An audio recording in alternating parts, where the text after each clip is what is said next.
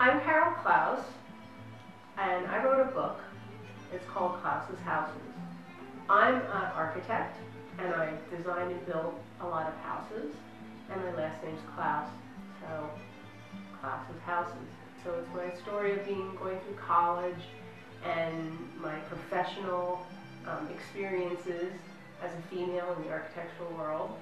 It's mostly, though, a book about the creative spirit. It's about creativity. The story just continues about other things that influence my creative path. And there's a lot of stories about dogs, my different dogs. This is Moccasin with her German Shepherd ear and her black lab ear. Can you say hello? And there's a lot of different stories about my nature adventures and camping and hiking and backpacking and rock climbing, and just all the different ways that nature has really influenced a lot of what I believe in and a lot of my creative designs and my architecture. There's stories in the book about hiking up in the mountains and the grizzly bears and grizzly bear pepper spray.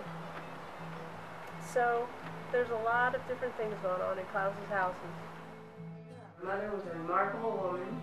We made things all the time. We were always making things. And you're going to have to read the book to find out what else made her extraordinary. So I'd like to thank you for watching our little video, and thank you for supporting Klaus's Houses. And I hope you really enjoy reading the book.